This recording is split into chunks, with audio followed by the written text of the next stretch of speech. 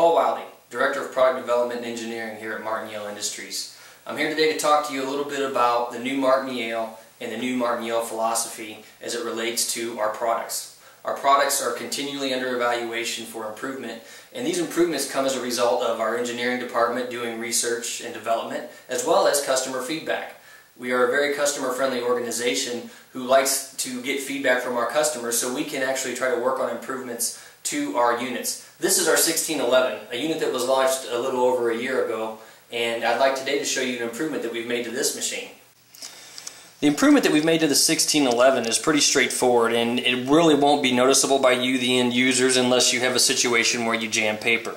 What we've done to this is we were sometimes finding jams where the paper would get jammed underneath the feed bridge here, the paper deflector, and it was very difficult to get in a jam. So what we've done is we've designed a spring-loaded system here now so that if you do encounter a difficult paper jam, this can be lifted up and take the pressure off, and it allows you to remove paper much easier.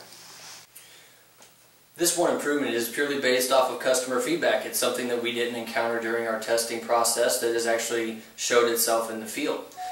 If you have further suggestions for us, we're always wanting to hear those to work on new improvements for our customers. Please contact our technical support or our customer service at the 800 number listed below on this video.